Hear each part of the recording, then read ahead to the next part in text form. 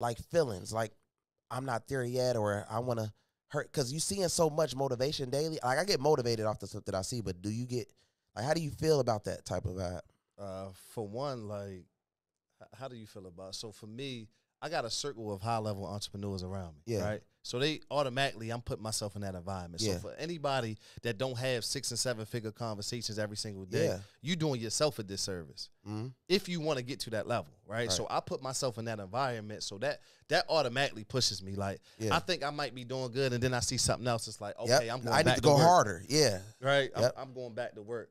But at the same time, you look at where I came from, like, yo, I came from Baltimore. If you had a 2-door coupe Honda Accord, you was cool. Yeah.